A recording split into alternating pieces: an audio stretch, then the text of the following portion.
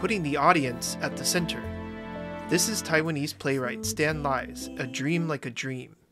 The play debuted in 2000 and was last staged 9 years ago. The production is unique because it takes place on a stage that surrounds the audience.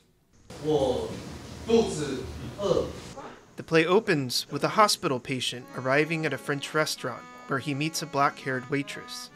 The two have trouble communicating at first, then begin to form a relationship. But what unfolds is a sprawling 7-hour epic that breaks the mold for stage productions. Lai puts the audience at the center of the performance to make them feel like they have entered another person's life. The unconventional approach may challenge some audience members, but Lai says that Taiwanese plays should be bold and innovative.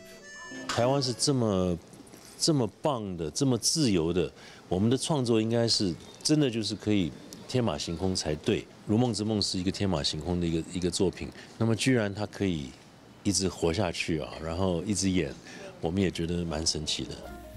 Theater productions around the world have been hit hard by the COVID pandemic. Lai hopes people will come back to watch plays in person again now that life is returning to normal. He believes that to be present is to participate and to become part of the performance. Howard Chang and Jeremy Olivier for TaiwanPlus.